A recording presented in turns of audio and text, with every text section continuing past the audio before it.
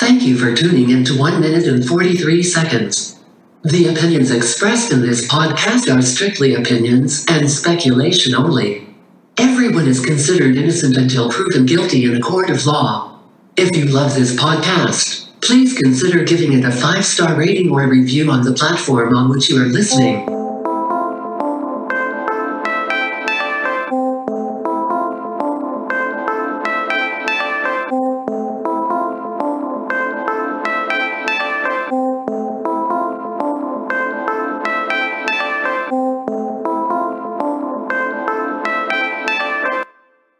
Welcome to 1 minute and 43 seconds, a true Unsolved Mysteries podcast. And today my guest is the lovely Joann Li. Welcome back, Joann.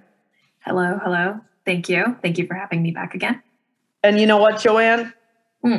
This is actually the first episode of 2022. What? Really? Yes. Well, that's exciting. Thanks for being on this year's first episode. Well, thank you for having me.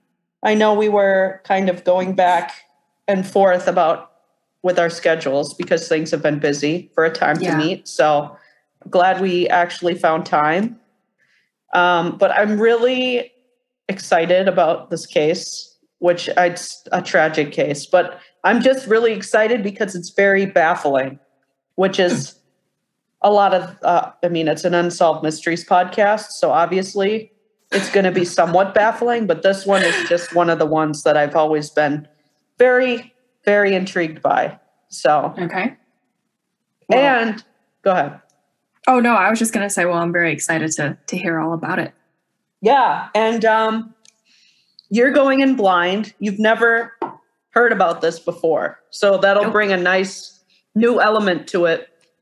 Okay. You can react to it. Yeah, you can react to it because you'll be hearing it for the first time. Yeah. Okay, great. So today, we're going to be talking about the disappearance of Danielle Imbo and Richard Petrone.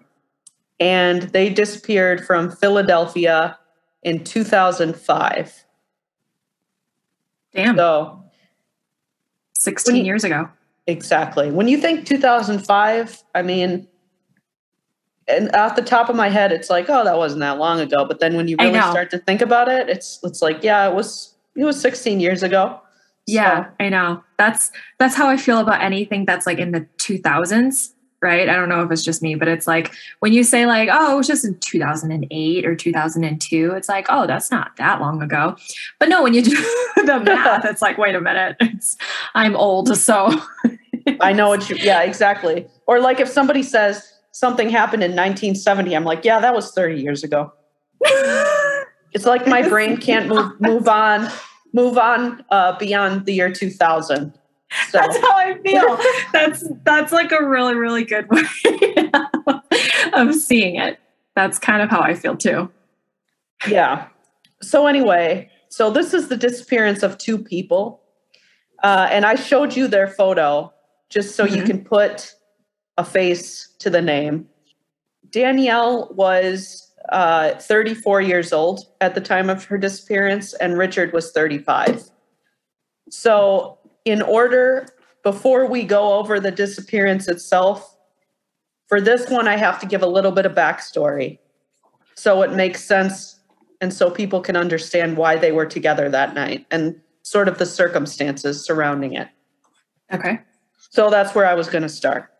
Okay, sounds good. And if you see me just like kind of all over the place, I'm just like trying to get some paper and a pen and see if I need to take notes. Oh, that's awesome. I love it. I love that you're so into this. It's great. Okay, so let's start with Danielle Imbo. She was 34 years old in 2005, and she was from Mount Laurel, New Jersey. And at the time of her disappearance, she was separated from her husband. So some facts about her. She was from New Jersey. She really loved to sing. And her father was actually John Ottobre, was Danielle's father. And he was actually a doo-wop singer in the 1950s. So that I thought was really cool because she took after him and Right. his love of singing. And she loved to go out to different bars and restaurants and just hear local music. That was one of her favorite things to do. Oh, that's cute. Yeah. Her husband, we could talk about that. So Joe Imbo was his name. And this is really where this story begins. So this was her husband. She married her husband. I believe they married in 2002. Okay. And she kind of changed a little bit when they met. Yes. Okay. Got it. So they married in 2002. And 2 years after that, in 2004, they had a son. So Danielle had a son who was about 2 years old at the time she went missing. Okay. Their life changed after they got married. And her husband kind of wanted her to live a more low-key life. He didn't like that she was going out to different bars and different places to play music. She thought that since she was a married woman, that she should be home and kind of taking care of her household and things like that. So Joe's not going to look very good in this because he really wasn't like in love with their new life.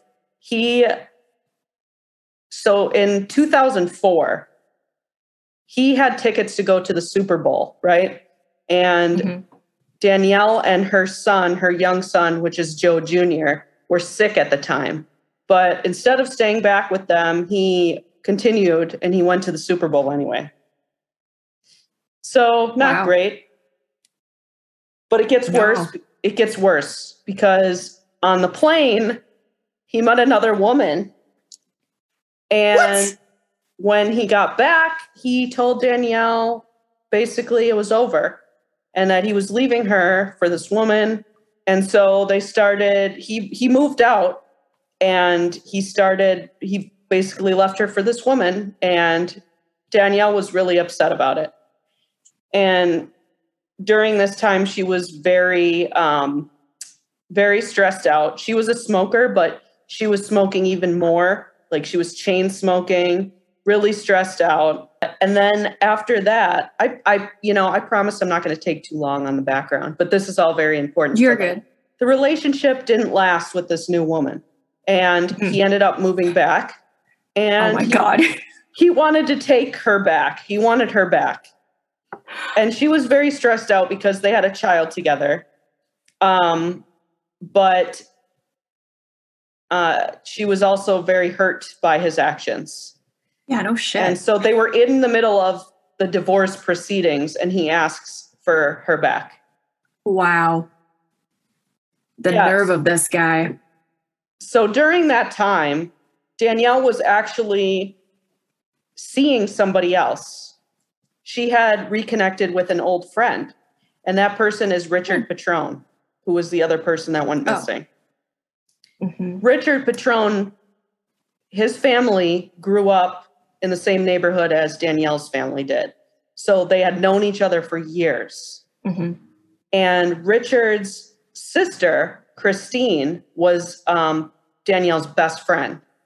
So she had known Richard growing up, and they were kind of interested in each other when they were younger, but nothing ever happened. So it was during this time where she was going through this messy divorce that they were kind of seeing each other.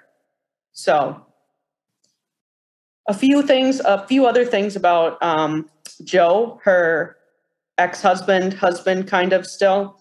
Well, first, let me talk about Richard. So more about Richard. He was, came from an Italian family. He was a baker. He worked, so he worked at a bakery that I think it was called Viking Bakery or something like that. But it was in Ardmore, which I guess is close to Pennsylvania.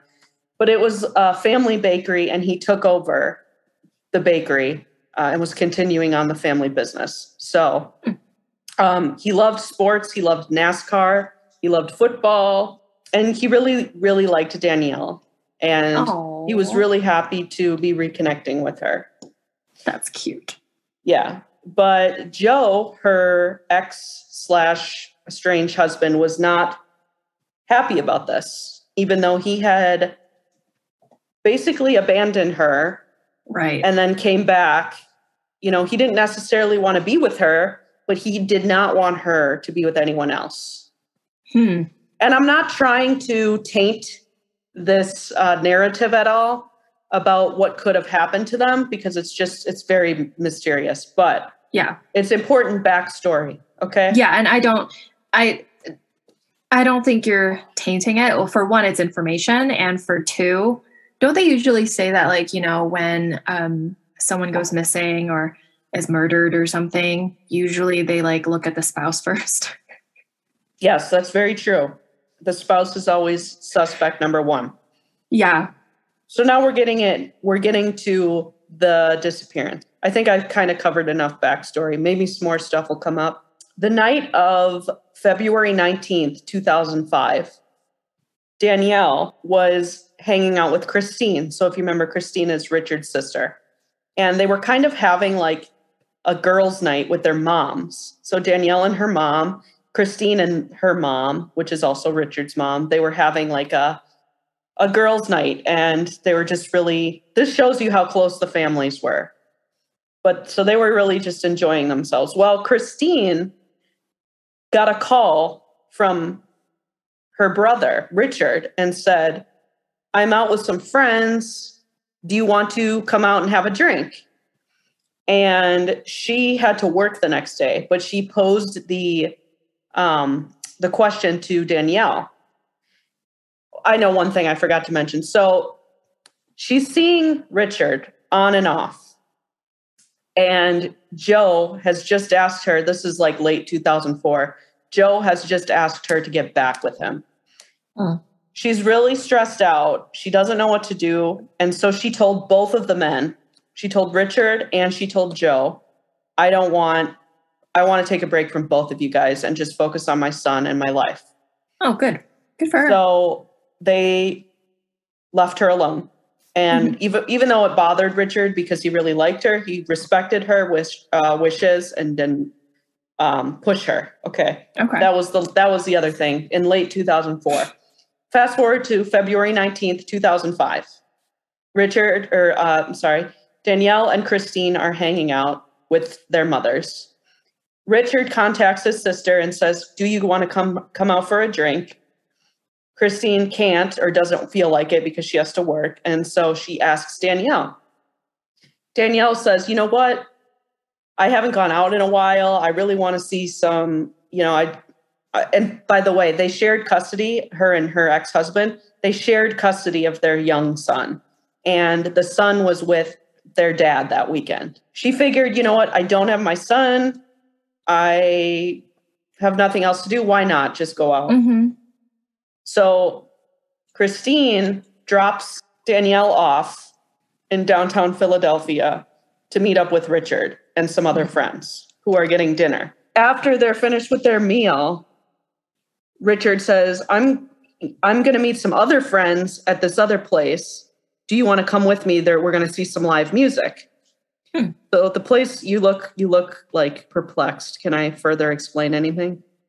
No, I just, no, I get it. I was just kind of like, wow, this guy's like Mr. Popular or something. He's like, oh, I'm going to hang out with this group of friends. And then like 2 hours later, he's like, I'm going to hang out with this group of friends, but whatever. Yeah. Yeah. So this was a Saturday, I guess I should say. So, okay. Not a weeknight. No. So they went to a place called Abilene's Bar and Restaurant, and that's located at 429 South Street in Philadelphia. So this is apparently like, or at least it was at the time. I'm not sure if it still is, but at the time it was pretty much like a really poppin' place for people to go. It was very crowded, a lot of people around, a lot of bars, a lot of restaurants. So they have a great time with these friends. And Danielle and Richard are starting to really feel close again. And friends were even saying like they caught them kissing a couple times. And so they were having a good time. But around 11:30, they decided that they wanted to call it a night because Danielle actually had a hair appointment the next day with Christine, who apparently did hair. Oh, so okay. She had an appointment. I forget what time it was. I think it was like 10 something. She had an appointment to get her hair done. And then also later in the afternoon, Joe, her ex-husband, was going to be dropping off their son for them to exchange. Right. Mm-hmm. And then Richard also had plans the next day. He said I believe he was going to watch the NASCAR race. He was going to have some friends over to watch it. Mm-hmm. Mm-hmm. So anyway, Danielle wanted to get some rest and call it a night. So at about 11:30, they left together with I read one source that said like that either Richard was going to spend the night with Danielle or Danielle might spend the night with Richard, but all the other some other sources said that he was just driving her home. So I'm not really sure exactly what the plan was. But anyway, they were going back and Danielle lived in South New Jersey. Mm-hmm. So anyway, so they leave around 11:30 and Richard was actually not bragging, but kind of boasting to his friends like, oh, I found this amazing parking spot. I don't have to walk very far. And he drove a big like truck. It was like a Dodge Dakota, I want to say. So they leave at 11:30. Apparently he parked close by, although he didn't tell his friends exactly where that was. And it was kind of cold that night. It was like in the 20s. So that's why he was excited that he found such a good parking spot. Okay. Anyway, so they leave. His friends enjoy the rest of the night, see a couple bands, whatever. So the next morning, when the first sign that something was off, Danielle's brother, John Jr., went to her house, her apartment. And the reason he was there is because her son, when he was playing around or something, like pulled down a curtain rod or something. Oh, wow. So Danielle had mentioned this to him and he said he would come over to fix it. Mm-hmm. So he showed up and Danielle was not there. Like he's knocking on the door. Nobody's answering. So what time was that around? Do you know? Okay. It doesn't say exactly what time. Oh, that's fine. So I want to say it was sometime like 9 or something in the morning. Cause I think her hair appointment was like at 10 something. Oh, okay. He calls up his mom, I believe, who was with her the night before, because remember, they were having this girls' night. So the mom says, oh, I haven't heard from her, but I know she went out with Richard last night. So maybe she's with him and stayed over at his place. Mm-hmm. So her brother's like, oh, okay, that's probably where she's at. So he has a key, like a spare key to her house.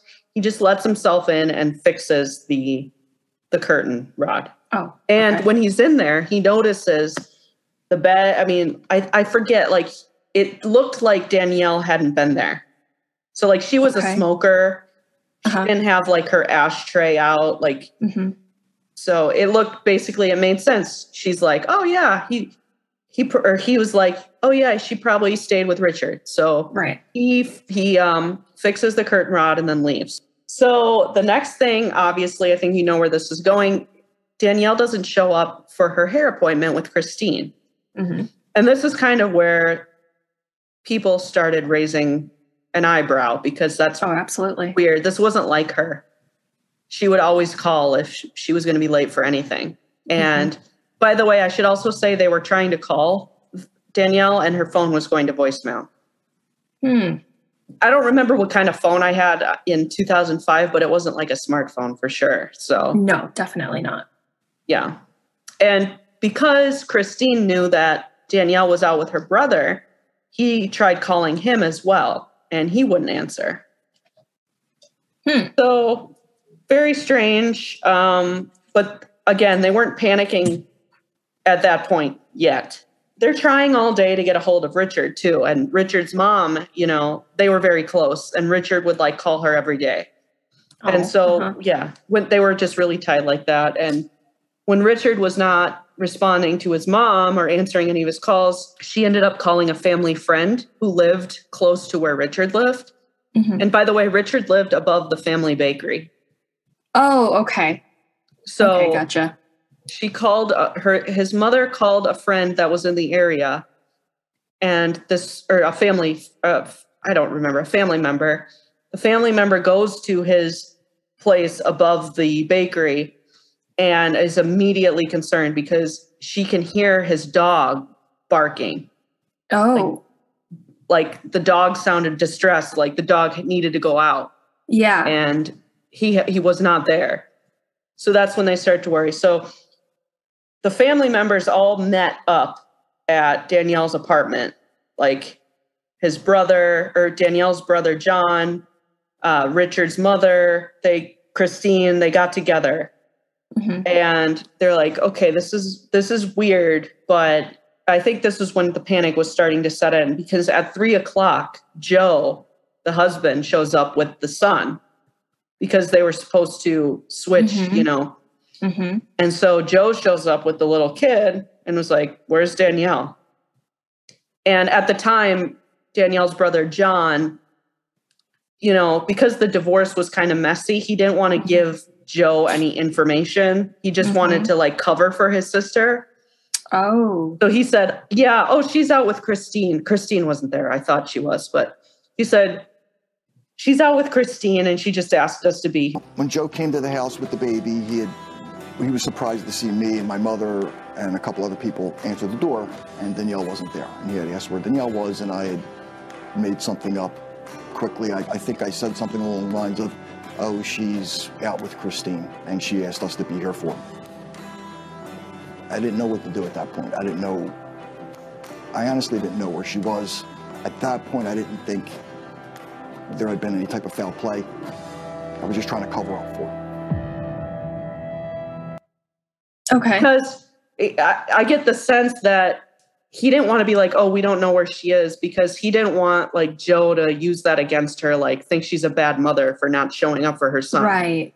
Because right. It sounded like their divorce was messy in the way that Joe might pull something like that and be like, well, she's a bad mother. And, that's just the way I interpreted it. Anyway, so Joe drops the son off, Joe Jr., with his uncle, her brother.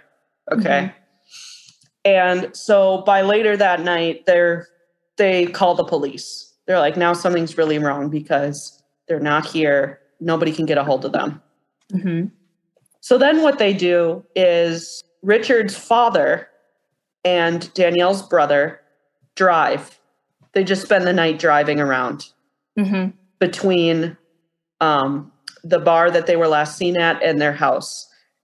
And they keep driving all around any route they could think of to see if they can spot the car, because the car is also missing, by the way. Their vehicle is gone. Oh, wow. Yeah, I was wondering huge about that. Truck. Okay. Yeah. A huge truck. So they drive around, and obviously they can't find any trace of this car. Mm-hmm.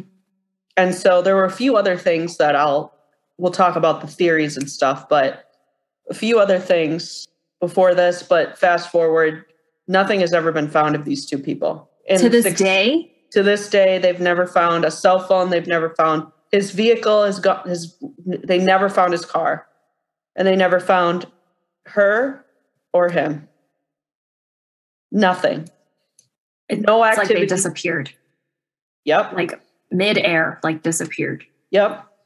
No cell phone, no activity on their cell phones, no bank account activity, just nothing.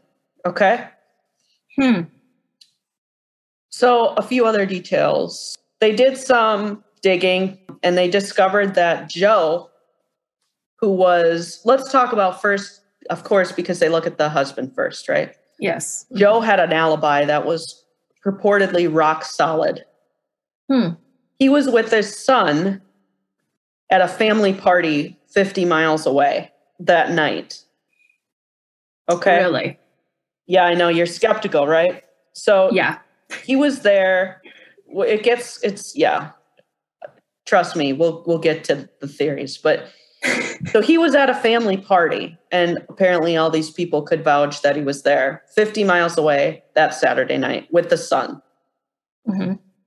So there's that. But they did find something a little unsettling. They dug back into, they interviewed obviously all the family and everything else. And they found that Joe had called Richard at the bakery and threatened him because he found out that the two of them were seeing each other. And this was during the time that things were really stressing Danielle out. When he came back from leaving this other woman and wanted Danielle back.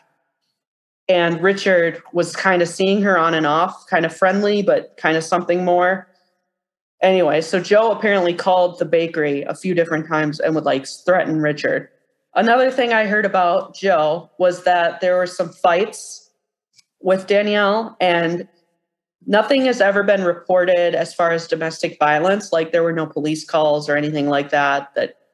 But apparently he was heated in an argument once and threw their little son's high chair against the wall because he was so upset that she was seeing this guy.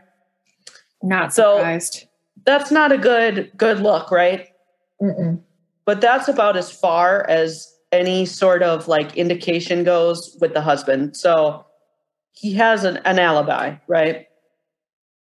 So there's that. And then they really dug into their lives, like to see if they were involved in anything illegal or anything sinister. And they couldn't find anything. Like they couldn't find any like gambling debts. They couldn't find anything like that where like, oh, this is a red flag. Mm-hmm. These people just left and then boom. So I think that summarizes pretty much most of the details if we want to talk about theories. Yeah, I would love to hear some of the theories because this is really bizarre. Yeah. Yeah. Tell me what those are, and then we'll we'll see if any of those make sense. Let's start with the fact that the year before they went missing, because they went missing in early 2005. So I think in 2004 there was something like 13,000 stolen vehicles in Pennsylvania. Mm-hmm. So one of the theories is that they were a target of this like vehicle theft ring where they were forced. So for the listeners, Joann's making a perplexed face, kind of like she doesn't buy it. Yeah, that's exactly what I'm skeptical of that. Me too. And the reason being, I'm sure, hopefully I'll let you speak for yourself, but my reason being skeptical of that is you're going to go through the trouble of killing two people to get a car. I mean, for them to do this on South Street, which was apparently very busy, it doesn't make sense. Like why? And then why would you pick somebody it's like Richard was a big guy. Okay. Oh, okay. I saw the picture. Why would you pick him and somebody else? Why not target somebody who's alone? That's number one.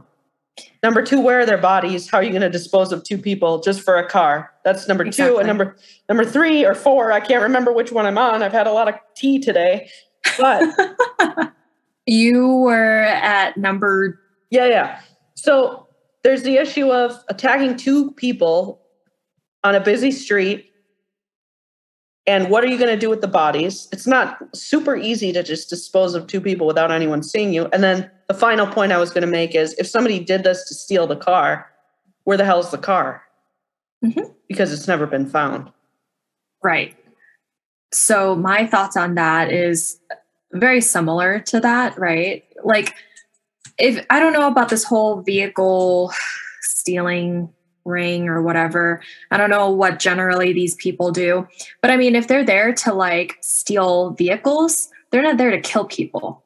When they're gonna when people are trying to steal vehicles, they usually steal vehicles when nobody's in the vehicles, right? Yeah, so exactly. That doesn't make any sense to me, and that I don't buy that personally. I really don't, because also with the vehicle, it's like, do we know the license plates? Do we know whatever?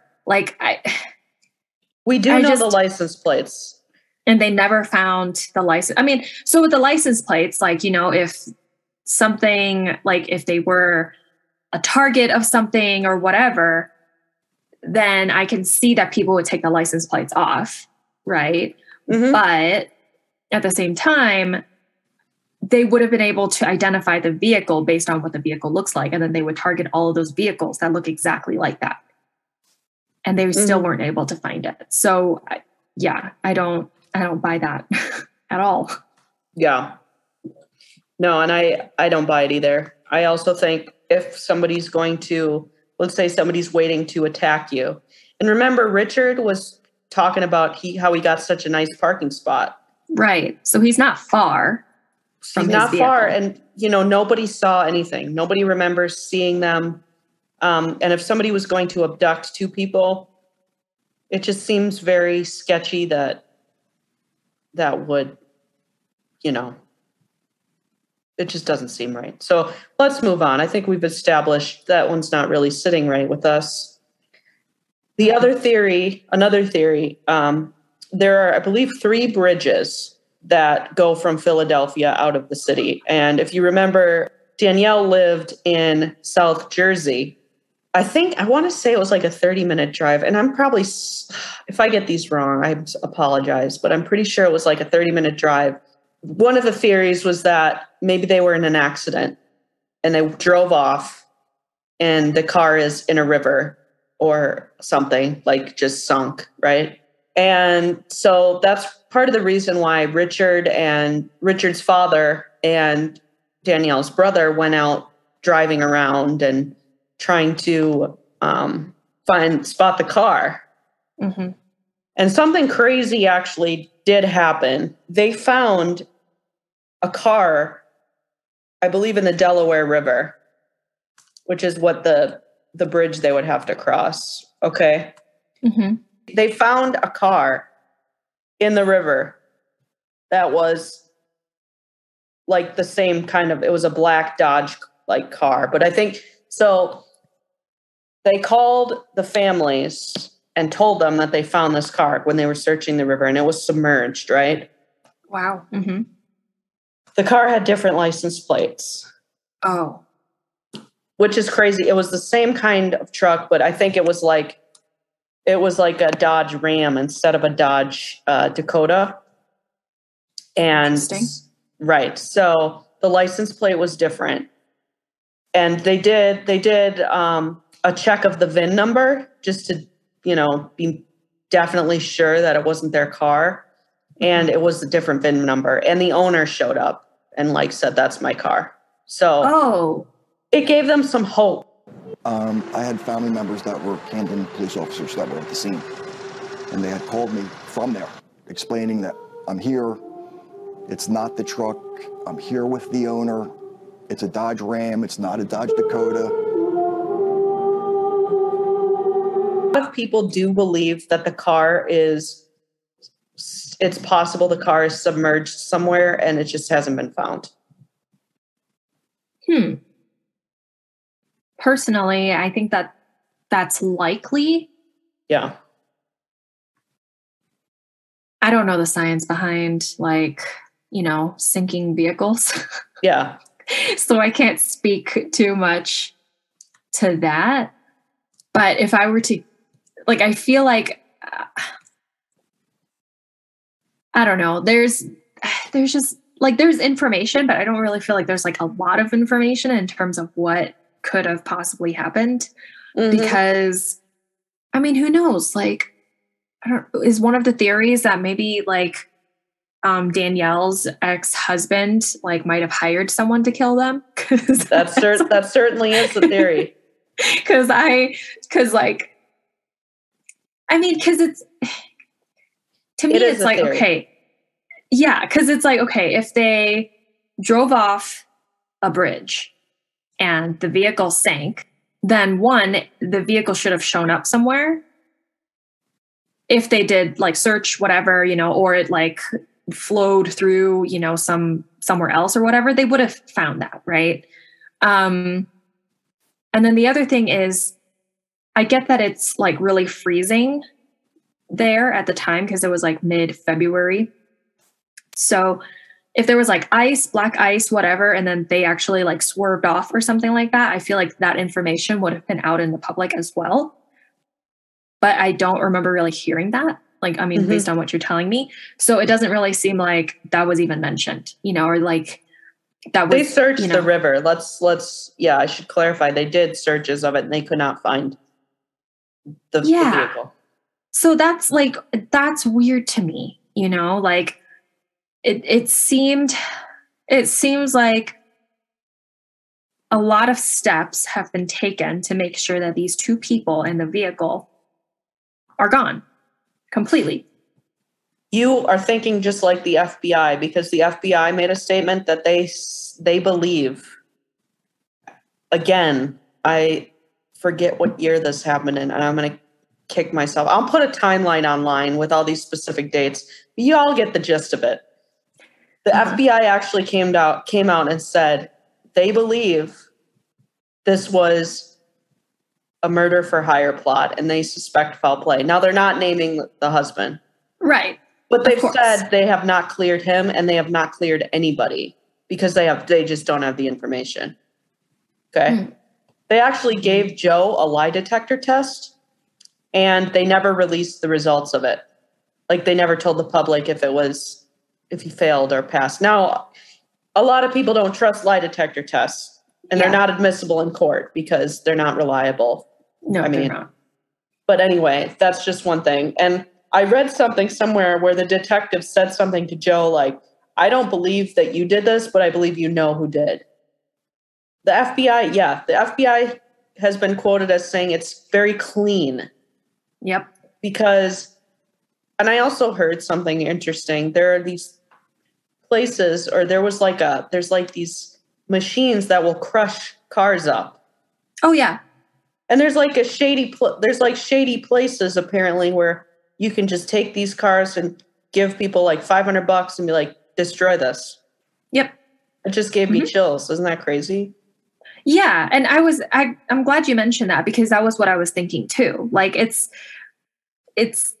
I don't believe that this is like, like this disappearance is due to like natural causes, because if that were the case, they would have found something. What the hell's a natural? You mean like driving off the road or something like that? Yeah. Or, like an accident? Yeah, exactly. Like that's what I mean.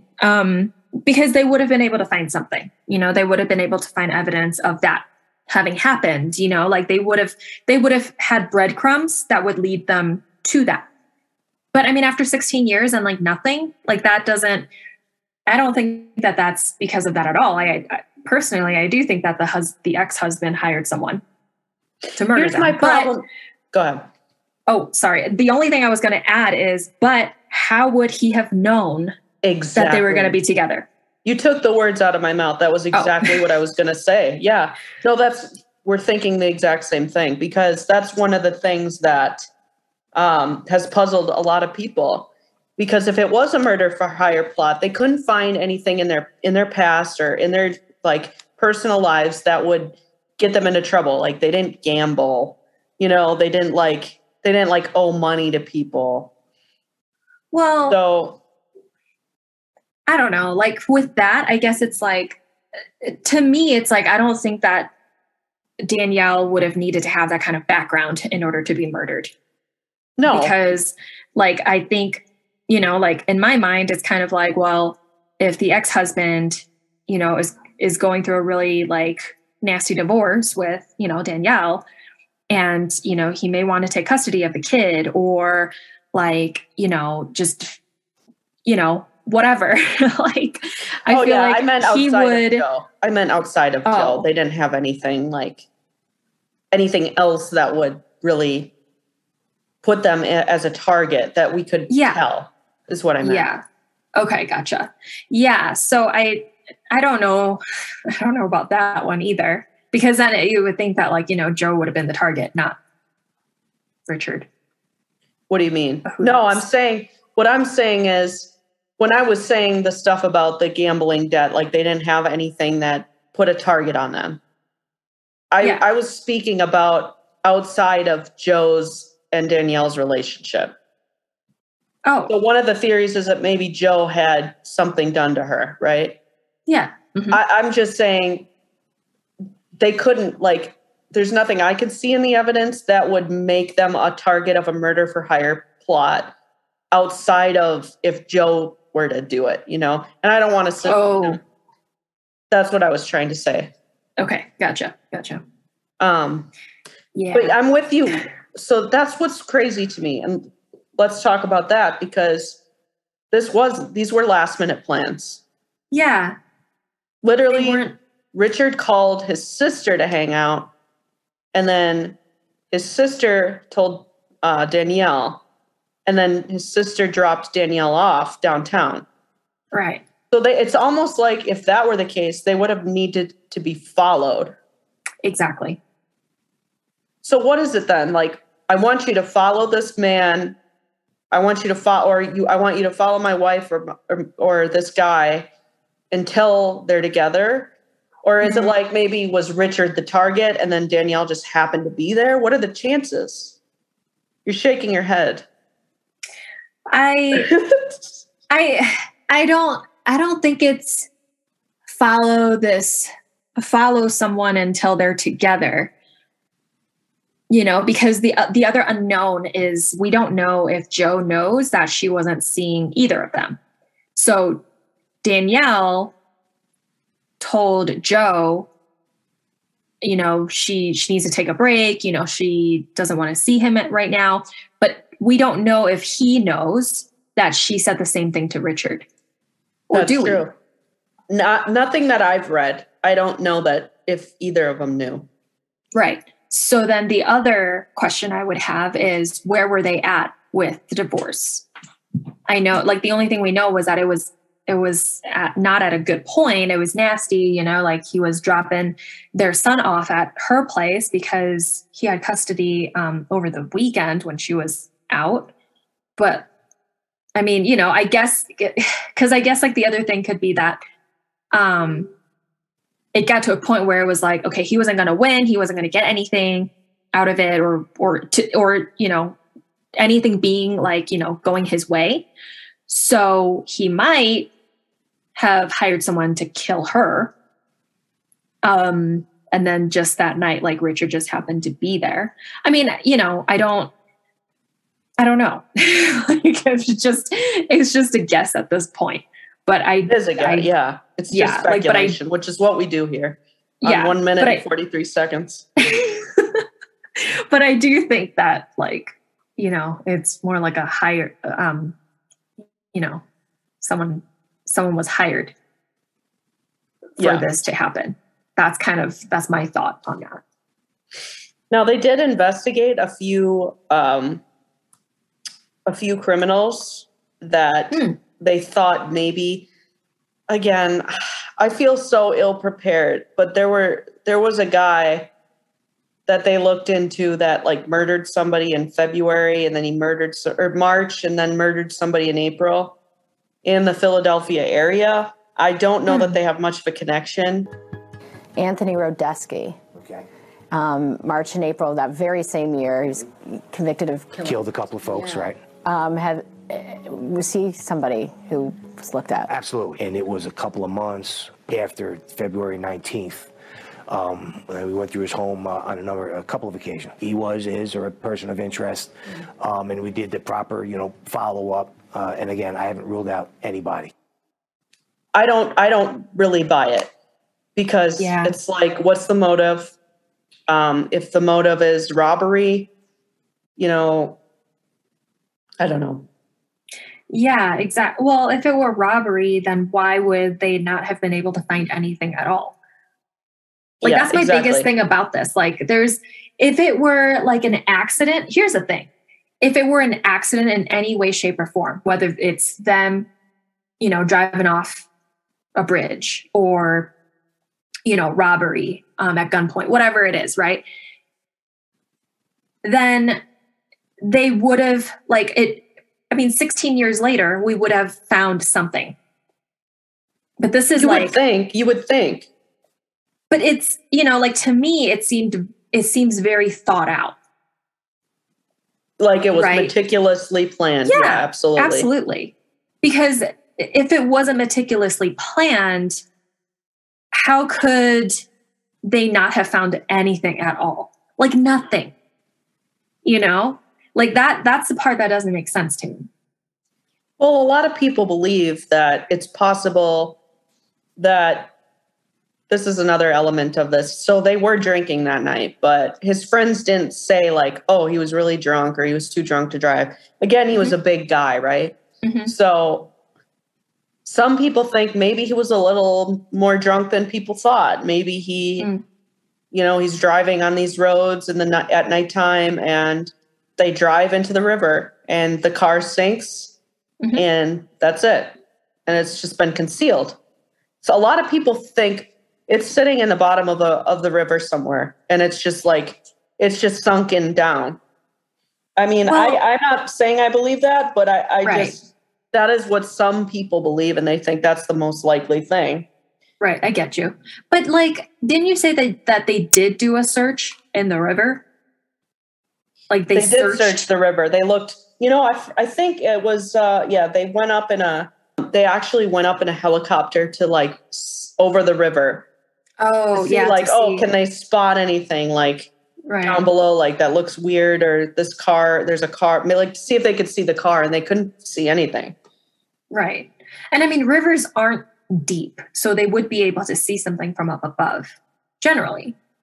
You know, they'd be able to see. But like if it's underwater, if it's submerged in water, if it's underwater. Well, I mean, yeah. So, I mean, there's different factors, I think, right? Well, for one, if the river isn't very deep, they'd definitely be able to see it. If it's, you know, not super murky, I feel like they would at least be able to see the silhouette of like a large vehicle, you know, in the water. Because. And it was huge. That's another thing. It's a big ass truck. It is. Yeah. So it's like, to me, like, I don't know. You don't want to flat out accuse the ex. You don't want to, I don't want to sit here and be like, yeah, he definitely did something. He's a murderer, because he's you know, innocent until proven guilty. If there was any evidence, I think the police may have something that we don't know, because they did come out and say, we believe this was a planned plot. That's what it seems like to me. They actually said, quote, people know. Do you believe, as Christine said, that people know? Yes. Somebody knows, or you think? People know. So I'm wondering what they have that makes them say that, because they're not just going to come out and say that as a guess, right? They can't just. Right.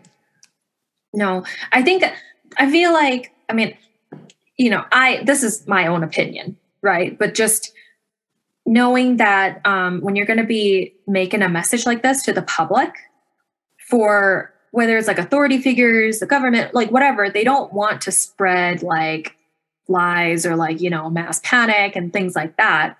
Right. So I feel like for them to have made that statement, they really did have something for them to say that, but they don't have.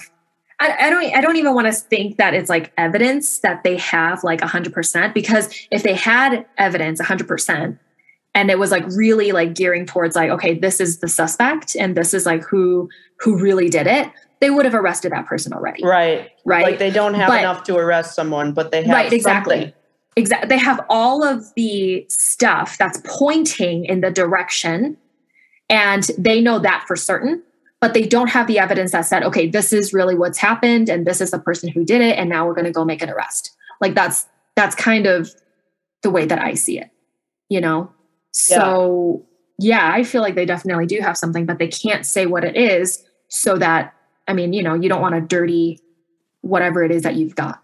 You know, you don't want all that information out there for people to, you know, do whatever with, or try to like, you know, clean that up, whatever it is. Yeah. So, yeah, I'm on the same page with them on that. Like, I do think that it's planned in some way. When I was describing Richard earlier, I forgot to mention he himself had a 14-year-old daughter. Oh, really? She was 14 years old at the time that he went missing. And it was from a previous relationship. And I believe they shared custody. Or if they didn't share custody, I think Richard had primary custody of her. But I think maybe she was like visiting her mother or something over that time. that they went missing. Do we know how long it's been since they have had a divorce? Up to the point where, I want to say it was like his early 20s. I could be wrong that he never married the woman that he never married the woman. It was like a girlfriend or something. And I haven't heard her talked about too much. So, but I just bring that up because I forgot to mention, I mentioned Danielle's son, but her name is Angela, Richard's daughter, and she's like 30 now and she has her own kids. And so she's really heartbroken, and she's adamant. She's like, she knows her, because that's another theory, that these two were in love, and they, Danielle had like this messy divorce, and she just wanted to get away from it all because she was stressed. So another theory is that they ran off to start a new life. I don't believe it either. And, I have a hard time. There's very, very few cases where I actually believe that. I feel like it's always brought up, no matter what. It's like, oh, they found this woman. They found her, like, they found blood stains and all her person, her money, and her passport, and all of her clothes were left in her house, and there were blood stains, and the door was forced open. Yeah, she maybe ran off to start a new life. Like, no, she did not. But I feel like it's always brought up. And I agree. Yeah, sometimes it could look, people have done that before. Yeah, I'm sure people have done that before. Like, I don't doubt that at all. But with this case, I don't believe that that's the case. Because, I just don't believe that that's the case. Like, nothing in any of what you told me points to that direction. I mean, it's a spur of the moment thing. It was a last minute. But they don't need money. They don't need money. Like, they haven't touched anything in their bank account. They don't have like cell phones, whatever. They have kids of their own. They love their kids Danielle, too, by the way. Right. Like, Danielle has like a 2-year-old son. Like, she's going to leave him. Like, I don't believe that at all. I just figured I would spit that out because that is always one of the theories. Yeah. And absolutely. I don't doubt that. Not buying it at all. I know that my father loved me more than anything. He would have never left me. Danielle would have never left his son.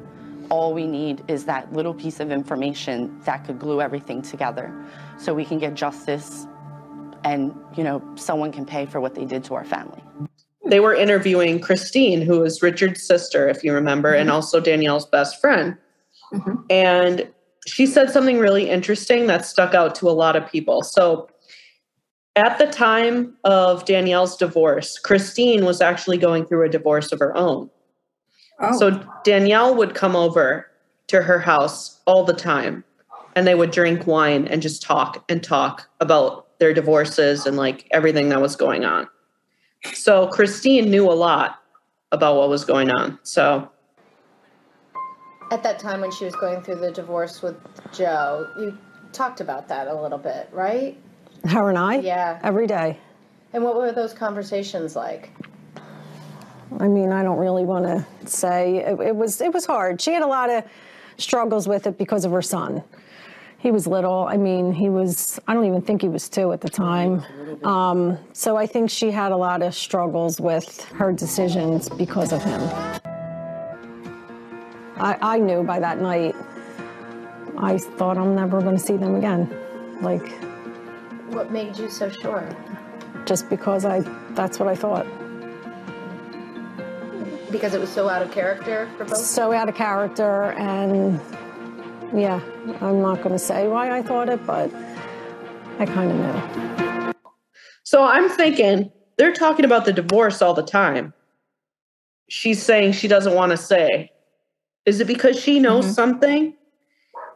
That Danielle confided in her something? Again, this points to the ex-husband, but again, I don't want to sit here and accuse this innocent person this person who is, there's no evidence, So I thought, I just thought it was interesting. Yeah. Yeah. But see, what she said is so vague that anybody who already has anything in their mind about what could have happened, that is what people are going to actually think, right? So if there's going to be person A who's like, oh, they totally just like left together, you know, and then this person heard what Christine had said, they'd be like, oh my God, see, I knew it. Like she basically already admitted that they just like left together. That's but then a if great like there's, point. you know, like if there's like people like, you know, person B who's like, oh no, like this is way too clean. Like, you know, someone was hired to kill them, blah, blah, blah. Then they like, you know, they hear what Christine had to say. Then they would be like, I knew it. Like, you know, because of the messy divorce, it has to be the ex-husband. You know, it's like people cling on to different things that people say based on what they already have in their head. So I don't really think that really points us into any direction other than what each individual person already thinks about that might have happened. And That's that a really kind of good just point. like further affirms what they believe. Yes, So confirmation bias. Exactly. So I completely just kind of ignore that. Fair enough. Fair enough. So that's basically where we are, Joann. I mean, that's the case of Danielle Imbo and Richard Petrone. That's a very interesting case. Joe Imbo Jr., Joe Jr., is God. So if he was 2 in 2005, he's 18. 18 years old. After this all happened, Joe moved out of state, I think to like North or South Carolina. Anyway, he got custody of Joe Jr. But from what I've read, Joe is still a part of Danielle's family. Like he visits his uncle, her brother, and Danielle's brother has kids, and so they chat online. Mm-hmm. You know, so he's been communicating with Danielle's family still. Oh, as in Joe Jr. or Joe? Joe Jr., the kid. Oh, okay. Okay, gotcha. I just remembered 2 other things. Can I say them? Yeah. Other details. 1, a psychic called up. I don't know how this all happened, but I think a psychic like told the family that like Danielle's brother, somehow a psychic got in touch with him and said something like, your sister's being held in a boxcar train and you need to act now or she'll die. And so this was like midnight and he jumps in his car and calls the police on the way and says, I just heard this from this person and I'm going to go look at it. And, you know, either you're going to help me or you're not. And they're like, that's a really bad idea. This could be this could be a setup. You could be killed yourself. Don't do it. But he did it anyway. So midnight, oh God, he goes into this train yard, abandoned train yard, and he's searching through these boxcars for his sister. Nothing ever came of it.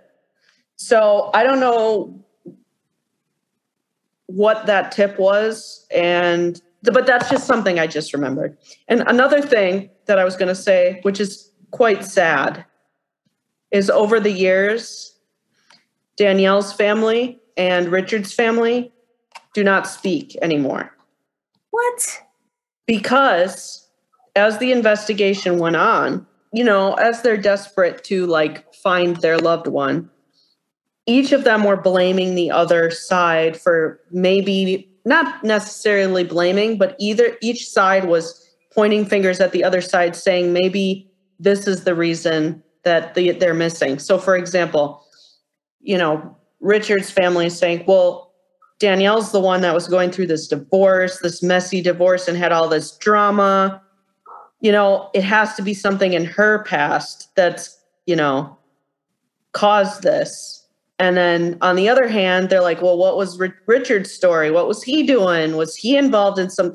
Basically, they were just kind of like getting to the point where they're like speculating. And so now they don't speak anymore, it's very sad. And I don't know if that's changed at all, but yeah. That's very sad. And also like like, I get it, you know, in a situation like that, when you don't have any control, where you don't know what happened, you want to have some sort of control to blame that this happened, you know, like when you don't have an answer and people want to have answers that they just can't seem to have, they want to have some sort of understanding of that, you know? And so even if it means like blaming the wrong person or, you know, not speaking to like the other side or whatever you want to call it, it's like, at least they have some sort of answer for them to make themselves feel better. I don't think that that's right, because both families are going through the same thing. And if anything, they really should come together and be like, wow, you know, we're all going through this together. This really sucks. Like, let's hold each other through this instead of blaming the other people when you don't even know. Like, you don't know. You're speculating at this point. You have no idea and you're just blaming. And that doesn't help anyone, in my opinion. That's very true. I think it's kind of human nature, right? Because if you think of the person, think of somebody you love. If something were to happen to them with somebody else that you don't know very well, you know, your mind is going to go to, well, my person isn't involved in anything, and they're a good person, and you trust them, you know what their life is, but you don't know this. It's the unknown. Right. Right? Exactly. Right. Like, you know, them doing that, like you were saying, it's very much like human nature, but that doesn't mean that we can't, I don't want to say like go against that, but kind of doing the hard thing and not, I don't know what is like the best way to say this, but just not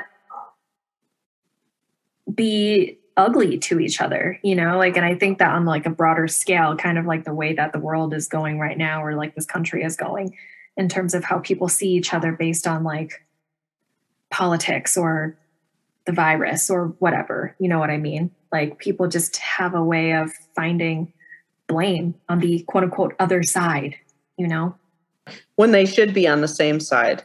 Exactly. It's like when you guys are all going through the same thing, like you really should be holding each other through it, not against each other.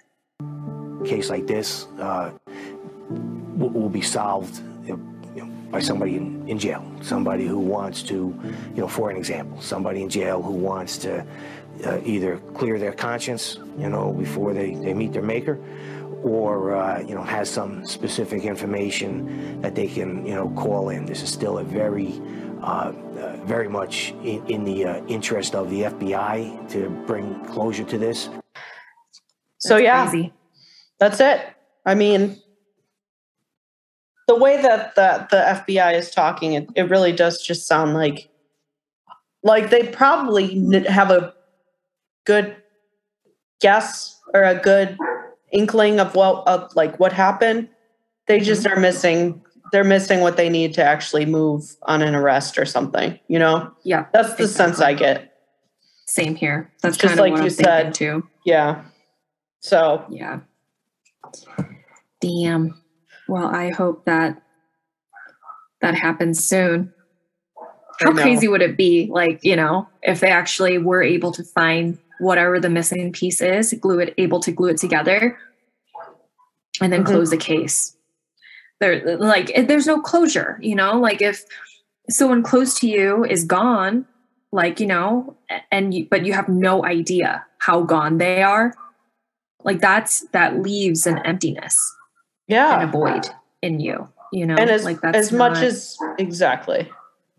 I was just saying, as much as they wouldn't leave you, they wouldn't just run off. As much as you know that you still are I'm just, obviously this has never happened to me, but I'm just guessing, but it has to be terrible because you're probably holding on to each little bit of hope you can, because you don't have proof that they're dead. Right. Exactly. I mean, do I think they're probably deceased? Yes. I do too. At this point. Right. I do believe that, but at the same time, you don't know because you haven't seen it with your own eyes. And so if you love somebody that much and you care about somebody that much, I mean, I think it's human nature. You're going to want to cling to the possibility that, maybe. Right. But. Right. Exactly. Anyway, well, thank you again for doing this with me. Yeah. If you are unfamiliar with Joann, as I mentioned earlier, she is a returning guest. You were on episode number 13, and we talked about 3 odd mysteries, like real weird, bizarre things that have occurred. None of it was sinister, though, I don't think. No, because I remember I was like, nothing sinister. I don't really. We talked about the hijacking of the Chicago TV station. Max Headroom intrusion. Mm-hmm. We talked about the stones that were being thrown at or raining down upon homes in England. And then we talked about Captain Coochie's key lime pies. That's right. So, yep. That was episode 13. If you'd like to hear more of Joann, episode 13. But thanks again. This is, like I said, this is one of my, quote, favorite cases, just because it's so fascinating. But it is very fascinating. It really is. Thank you for sharing this with me. Anytime. You're like, I mean, I definitely don't do the kind of research like you do when it comes to things like this. Mm-hmm. So it's always fun for me to just have you as that person who would like tell me about these things. Well, you know what? The invitation is always open because I literally will, in my spare time, just spend so much time looking at stuff like this. And there are crazy things that happen all the time. So I hope you'll be a guest again. But yeah. I definitely will. This was good. Thank you. All right. Well, thanks everyone for listening. Thank you. Bye. The clips that you heard on today's show are from 6ABC, a report from anchor Sarah Bloomquist and producer Jessica Gonzalez. They spent a month researching the baffling missing persons case of Danielle Imbo and Richard Petrone. If you're interested in watching their full report, we'll have a link to it in the description. Thanks for joining, and have a great day.